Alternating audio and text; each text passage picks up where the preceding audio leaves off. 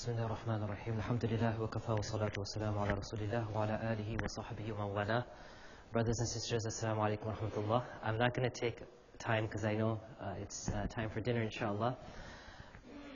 It just came to mind that in the last verse of Surah Kahf, which we recited in the second rak'ah of Maghreb, Allah subhanahu wa ta'ala says, "Qul, say, O Muhammad sallallahu alayhi wasallam, if the ocean was made into ink, and it was used to write the praises of Allah subhanahu wa ta'ala, لَنَفِدَ الْبَحْرِ, the oceans would deplete, but you would not be able to give due reverence of Allah subhanahu wa ta'ala, how great Allah subhanahu wa ta'ala is."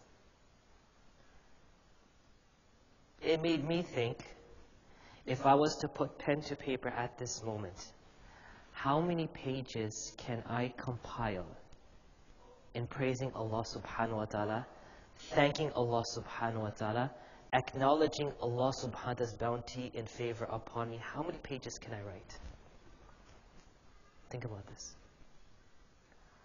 You know, when you have a task or an essay or something that you need to compile, the first thing you look for are sources.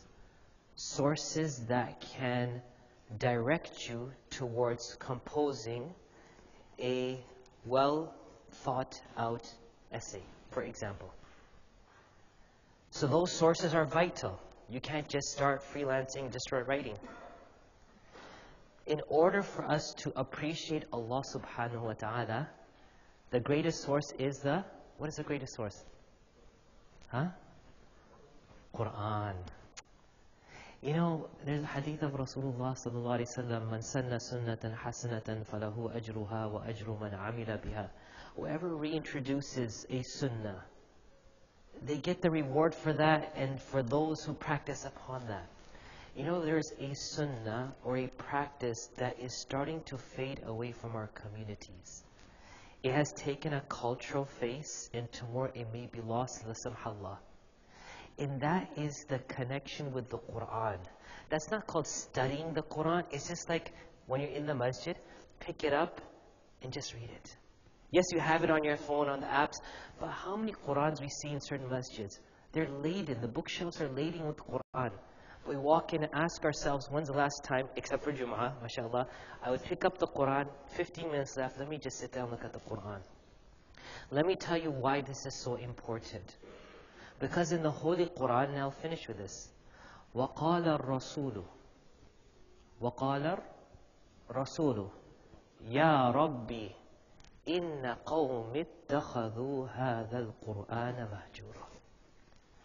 On the Day of Judgment tomorrow, our Habib Muhammad sallallahu alaihi wasallam will make this case and complain to Allah, "Oh Allah, verily my people had discarded the Quran.